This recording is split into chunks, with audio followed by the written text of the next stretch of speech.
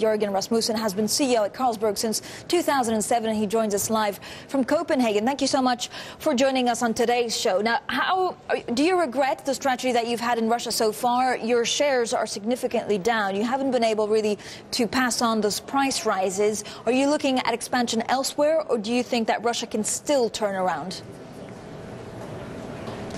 We still look at Russia being one of the very attractive beer markets in the world. And no, I don't think if we look back on what we have done in terms of strategy, I think I'm sure we can improve in some places, but overall got the strategy right. We did implement price increases following this 200% tax increase, and we put it all through to the consumer in different stages, like did the rest of the market, except one of our competitors. And we all suffer, I think, as a category from those big increases driven by tax increases, because the consumer has still not adjusted to this higher prices in beer being 30% up compared to 18 months ago.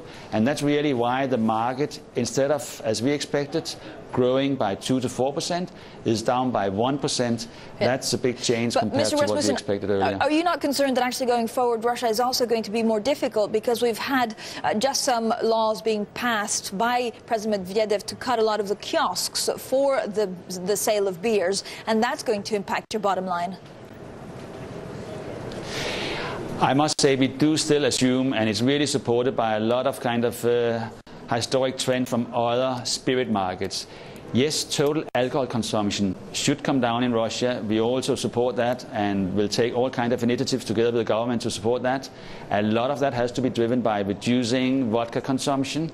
So yes, total alcohol needs to come down, but as we've seen in all other spirits markets historically, low alcoholic beverages like beer, like wine, do take higher and higher share of time, and therefore one should assume now growth in consumption. Do you want to expand in Asia? This is the perfect time to do it, because we're seeing these sales fall in Russia. Asia seems to be growing more than any emerging market region. Asia is still a very strong success story in Carlsberg, so is North and Western Europe. So apart from Russia, the rest of the group is really on track, on plan. And Asia, yes, growing rapidly, and we are taking share.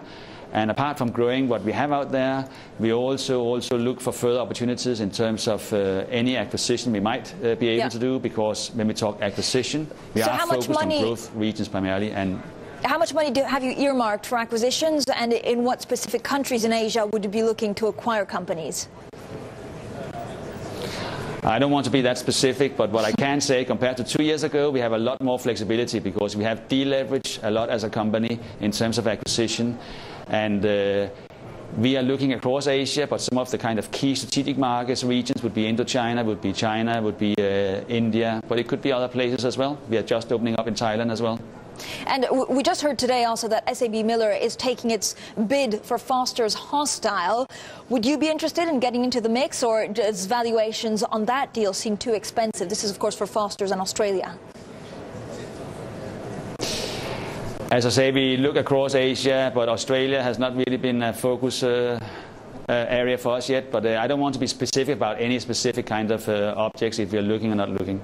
So you don't know if you would be interested in also joining in the mix, or have you not made a decision yet? When can you give us an update on this deal on Foster's?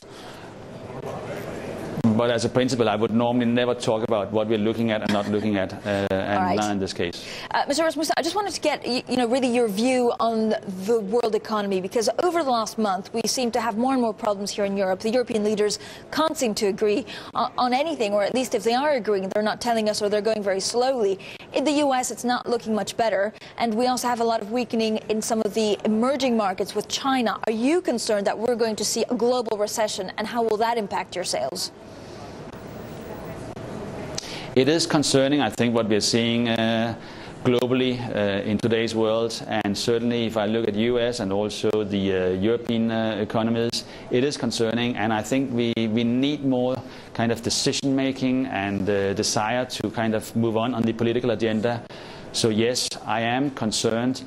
At the same time, in many of our markets, when we talk Asia, I mean, Russia is also a different case. I think it's mainly the European environment, but I'm concerned if we don't get strong decision making and some clear plans from the political system, it can be turning into something being worse. Yeah, it's challenging times. Joergen Rasmussen, the CEO there of Carlsberg, thanks so much for your time today.